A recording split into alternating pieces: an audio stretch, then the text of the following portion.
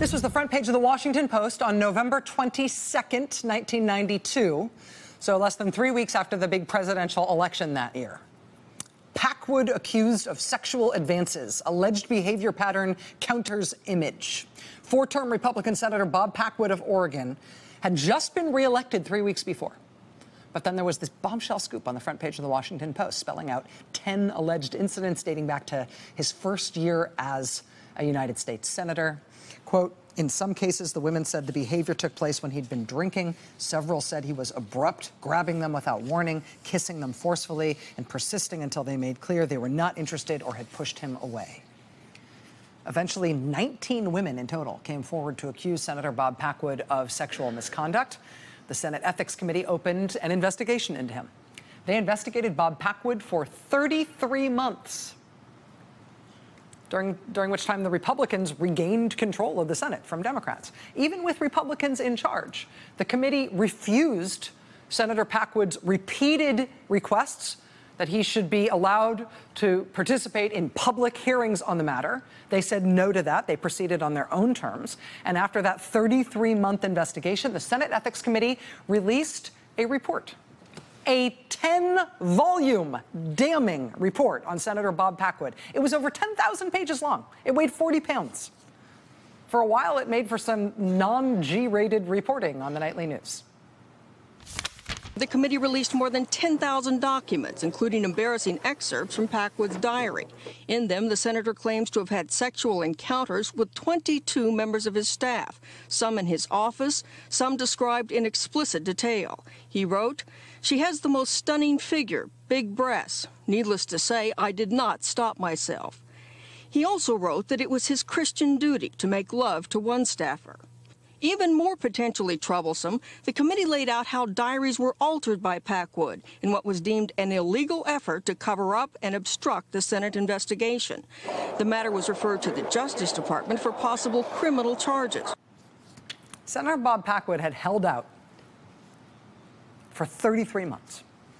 But after that 10,000-page report from the Senate Ethics Committee, he quit. He quit that same day. Senator Bob Packwood was done. He resigned before he could get officially expelled from the U.S. Senate. He resigned in tears on the floor of the Senate. And the person who forced that, the chair of that Senate Ethics Committee, who went so far as recommending federal charges against his fellow Republican, who whipped the rest of his committee to vote for a unanimous expulsion vote against Bob Packwood, who rolled out that 40-pound indictment against his fellow Republican to make sure Senator Bob Packwood would resign.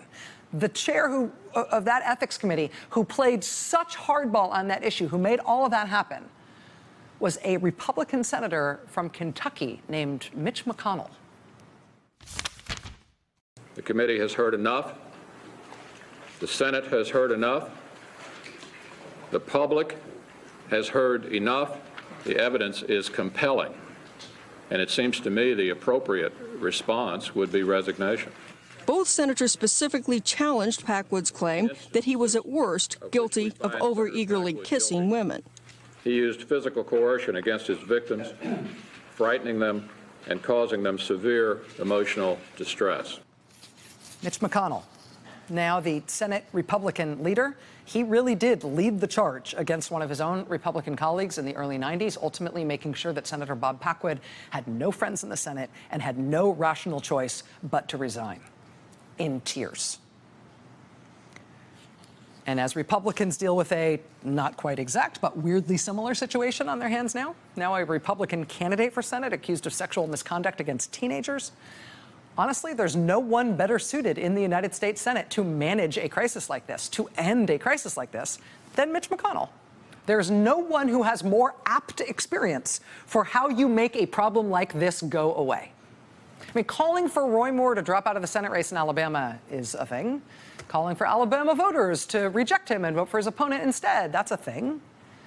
But Roy Moore isn't just trying to win a random contest. He's trying to join something. He's trying to join the United States Senate. And that body has considerable say over whether or not Roy Moore gets to do that. And yes, they could wait until after the election to start working then on expelling Roy Moore once he gets to Washington. But the Senate could also begin holding hearings on Roy Moore right now and his fitness as a potential United States senator. They could start taking care of this today.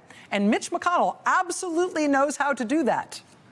It's not like this is a dilemma with no way out. They could start this now. The model is there. It's their own history. They invented this model. They have done it before. Great Steve Kornacki joins us next. Stay with us. Hey there, I'm Chris Hayes from MSNBC. Thanks for watching MSNBC on YouTube. If you want to keep up to date with the videos we're putting out, you can click subscribe just below me or click over on this list to see lots of other great videos.